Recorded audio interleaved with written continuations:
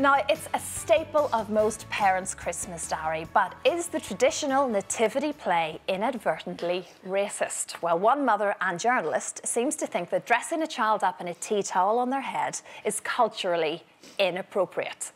So, we're already feisty about this one. Are we feeling a similar way on the panel here, ladies? This actually upsets me because I do believe that, you know, there's a lot going on in the world and racism is a huge subject that we should talk about and it shouldn't be spoken about lightly, but I don't think in the context of the nativity play we should be calling people racist. I really don't.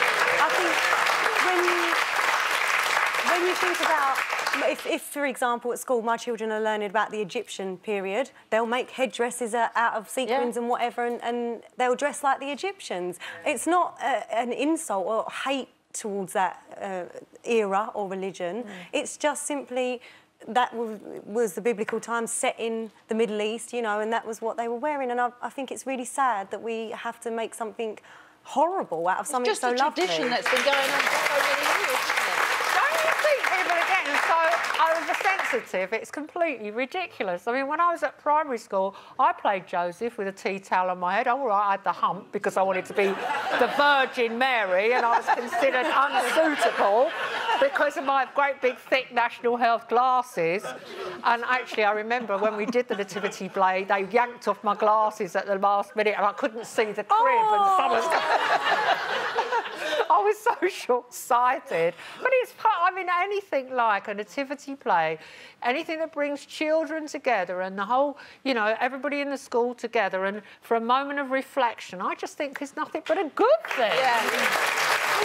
We can celebrate so many other traditions. Hanukkah, Eid. It's lovely to celebrate all of them. I used to bring my menorah in. I was like the token Jew. I was like, yeah, I've got a menorah. You know, kids' schools are happy and open to you coming in and speaking about other religions. And so if you want to, you can suggest it and go in there and do that. If it's done in the innocent way, it's different if anyone's making fun of anything, but that's certainly in a nativity play.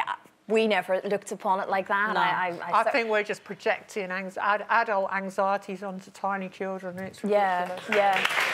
Actually, to be fair, a lot of times I know the girls in the morning announce in the morning of a play, oh, by the way, I'm doing that today, I need to dress like this. And you're like, are you serious? They're lucky to get anything.